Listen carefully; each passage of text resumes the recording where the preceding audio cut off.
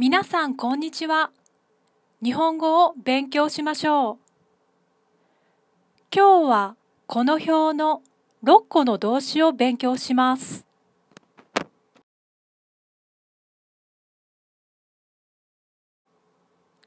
始めましょう。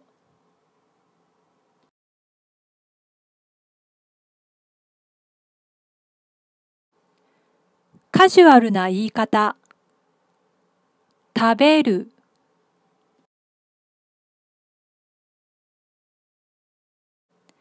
現在形は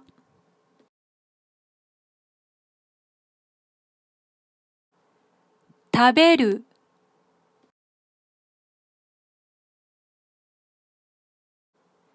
未来形も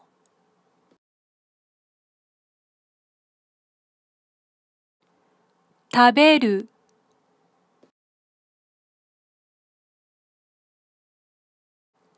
過去形は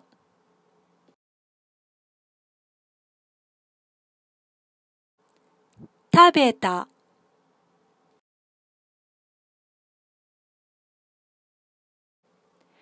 過去形は食べた。現在形は食べる。未来形も食べる。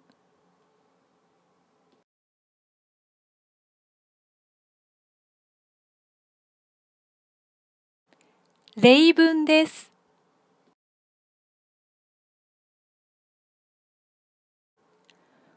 私はピザを食べる。私はピザを食べる。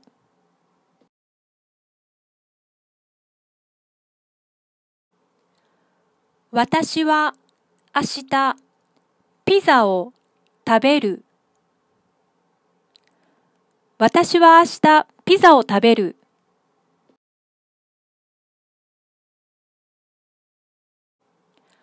私はピザを食べた。私はピザを食べた。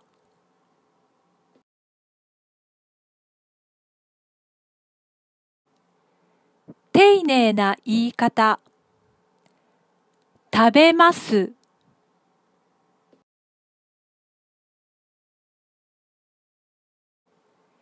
現在形は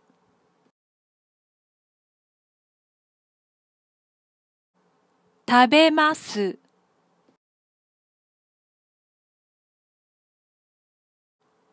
未来形も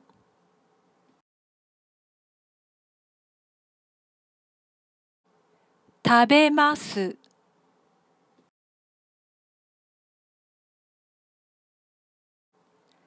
過去形は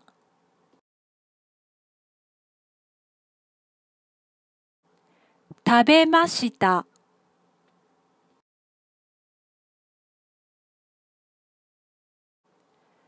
過去形は食べました。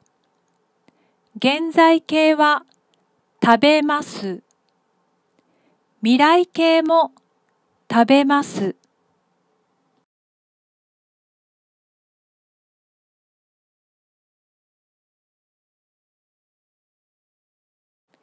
例文です。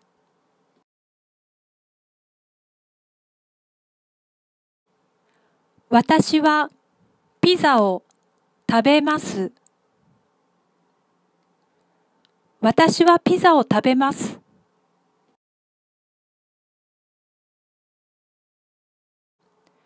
私は明日ピザを食べます。私は明日ピザを食べます。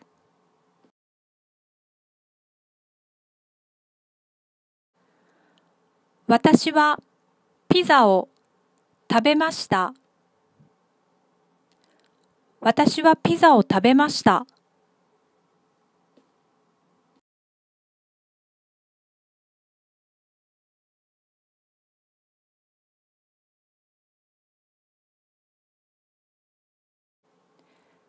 カジュアルな言い方。飲む。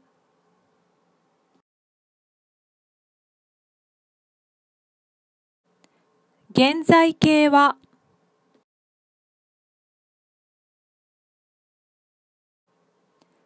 飲む、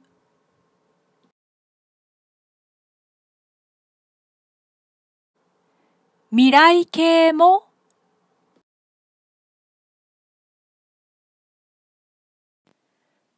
飲む、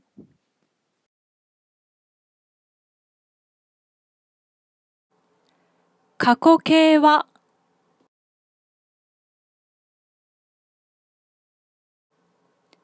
飲んだ、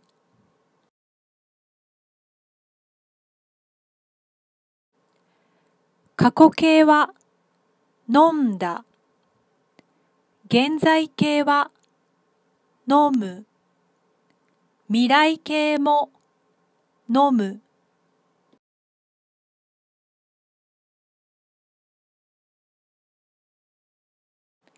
例文です。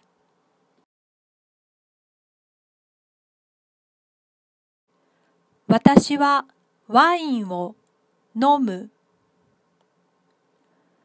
私はワインを飲む。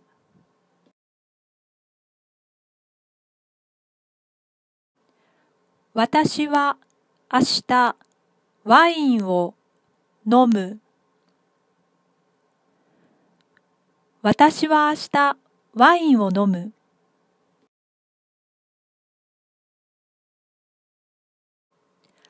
私はワインを飲んだ。私はワインを飲んだ。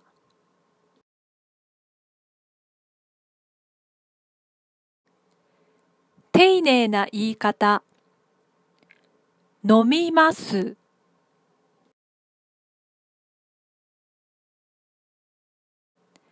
現在形は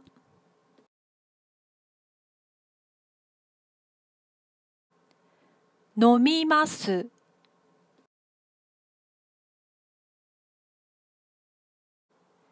未来形も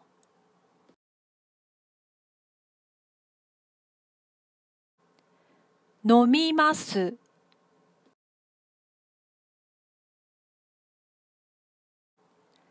過去形は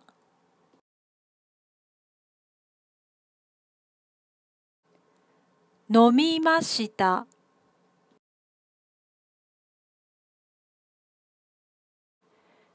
過去形は飲みました。現在形は飲みます。未来形も飲みます。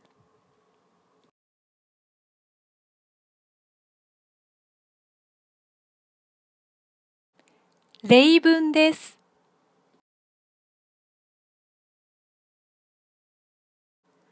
私はワインを飲みます。私はワインを飲みます。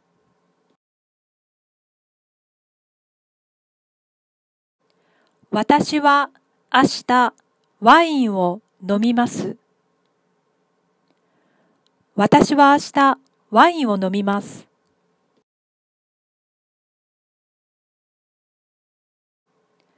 私はワインを飲みました。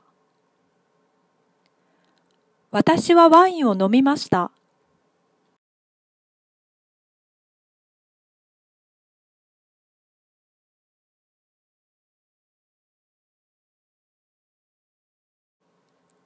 カジュアルな言い方。見る。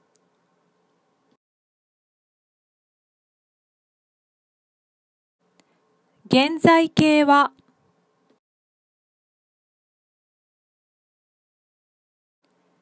見る。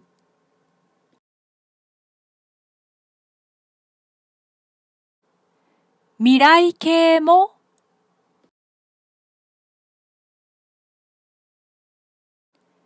見る。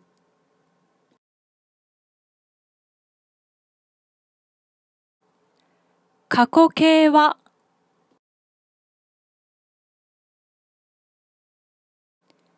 見た。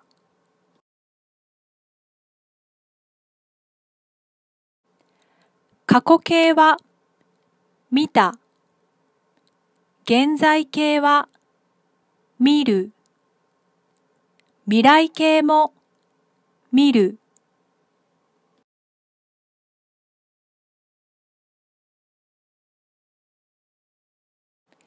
例文です。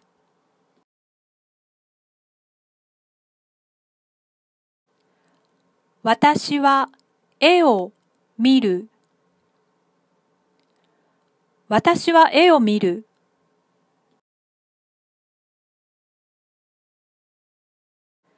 私は明日絵を見る。私は明日絵を見る。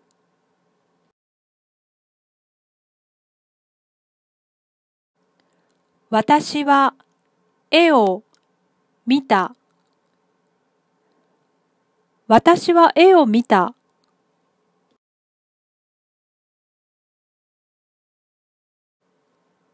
丁寧な言い方。見ます。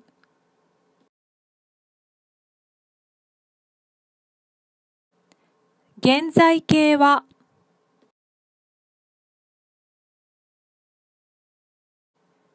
見ます。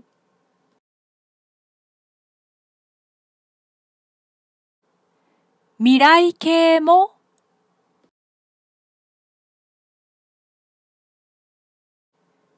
見ます。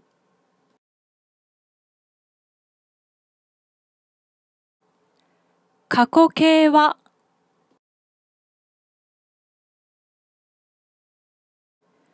見ました。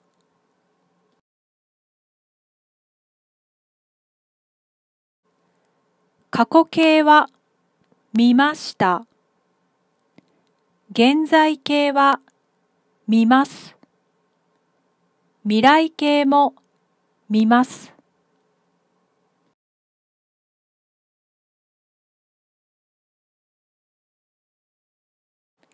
例文です。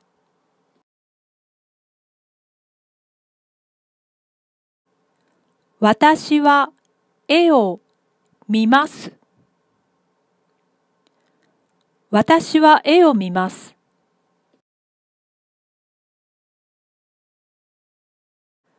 私は明日絵を見ます。私は明日絵を見ます。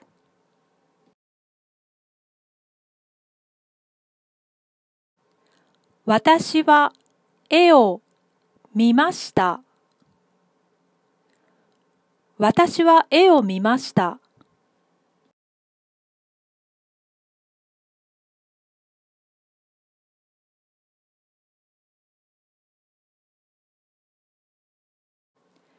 カジュアルな言い方。聞く。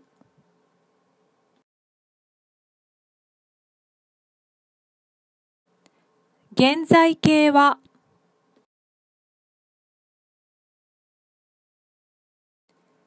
聞く。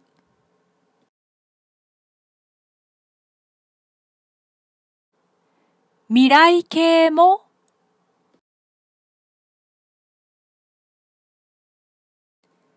聞く。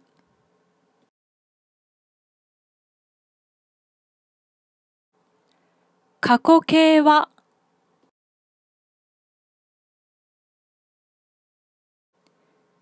聞いた。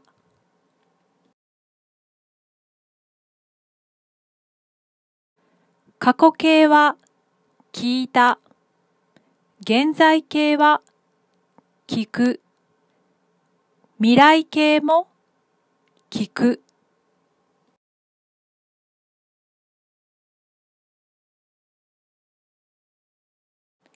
例文です。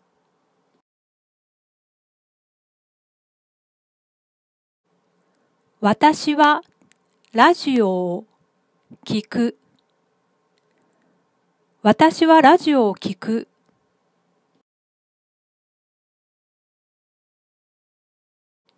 私は明日ラジオを聞く。私は明日ラジオを聞く。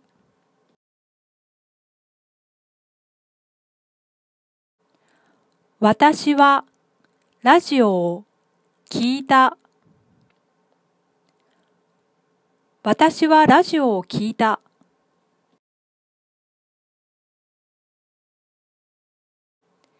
丁寧な言い方。聞きます。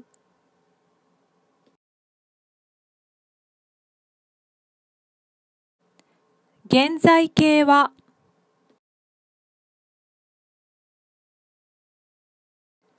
聞きます。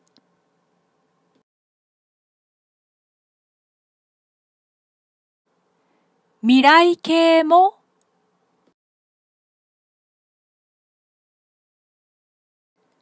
聞きます。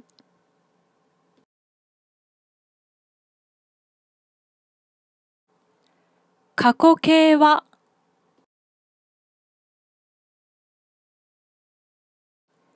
聞きました。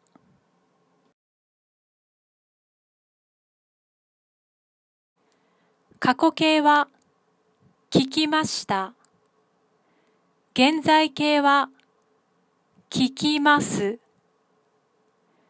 未来形も聞きます。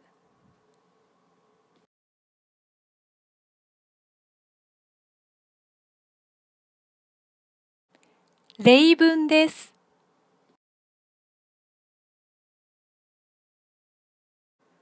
私はラジオを聞きます。私はラジオを聞きます。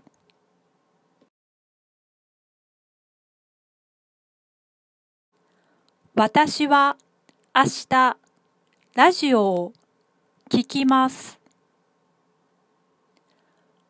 私は明日ラジオを聞きます。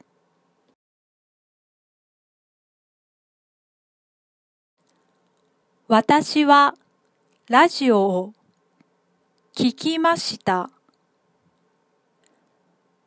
私はラジオを聞きました。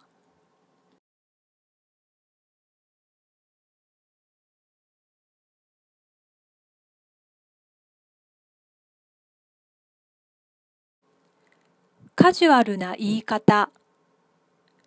読む。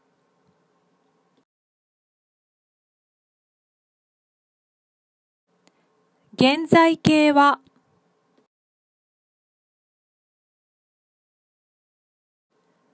読む。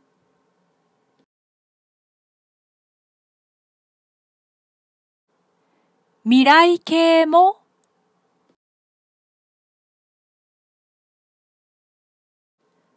読む。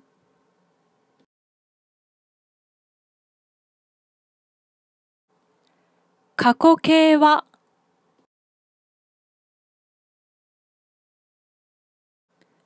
読んだ。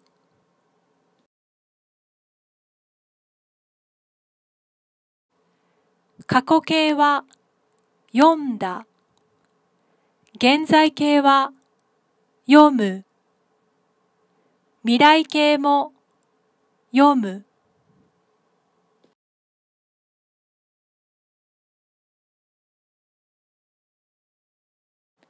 例文です。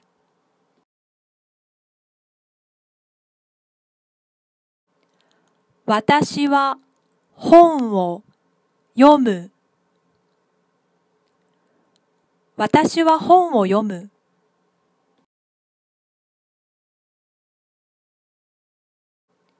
私は明日本を読む。私は明日本を読む。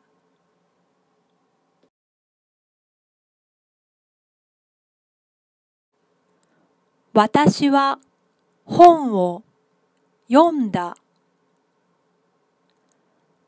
私は本を読んだ。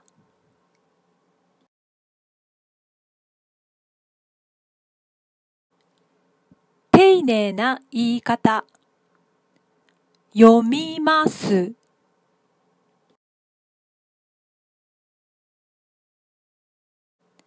現在形は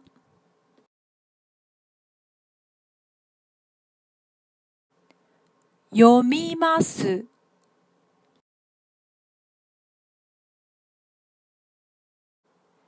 未来形も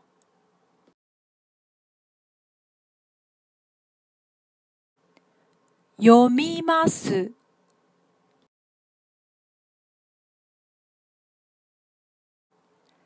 過去形は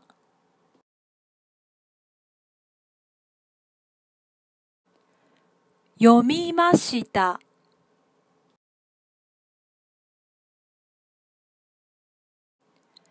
過去形は読みました。現在形は読みます。未来形も読みます。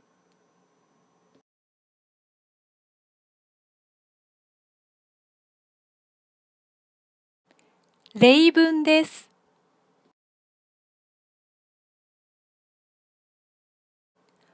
私は本を読みます。私は本を読みます。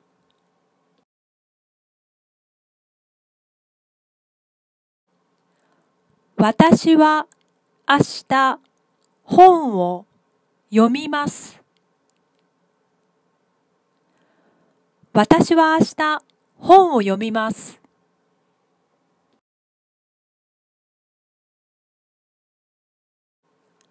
私は本を読みました。私は本を読みました。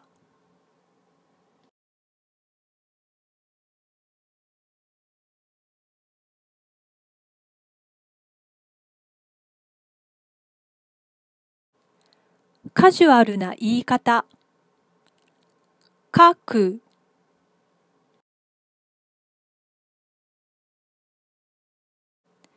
現在形は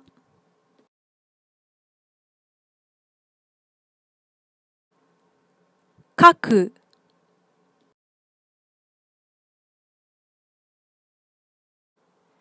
未来形も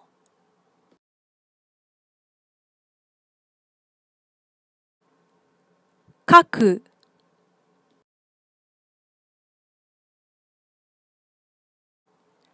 過去形は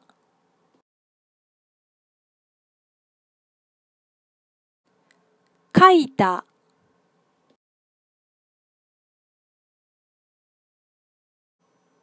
過去形は書いた。現在形は書く。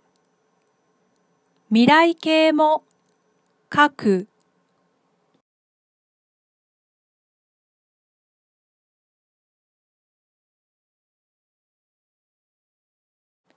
例文です。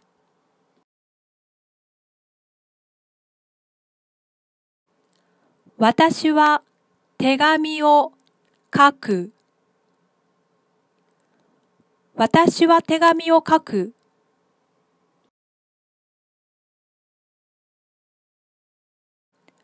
私は明日手紙を書く。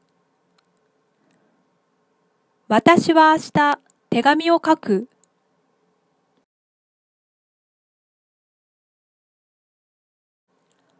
私は手紙を書いた。私は手紙を書いた。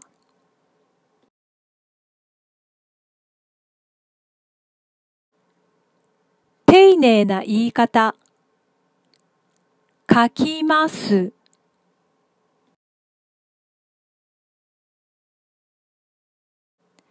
現在形は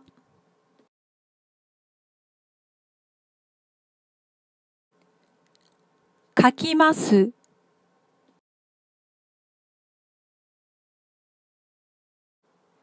未来形も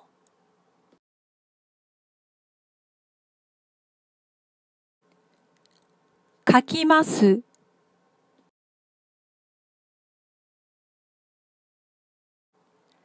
過去形は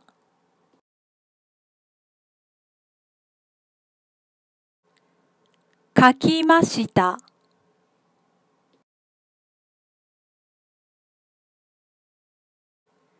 過去形は書きました。現在形は書きます。未来形も書きます。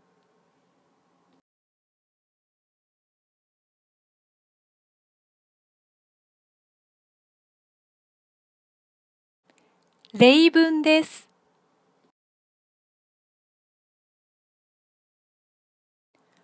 私は手紙を書きます。私は手紙を書きます。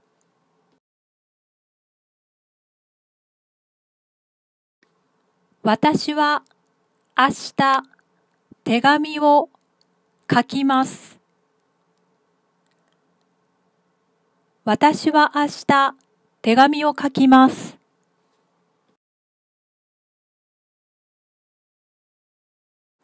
私は手紙を書きました。私は手紙を書きました。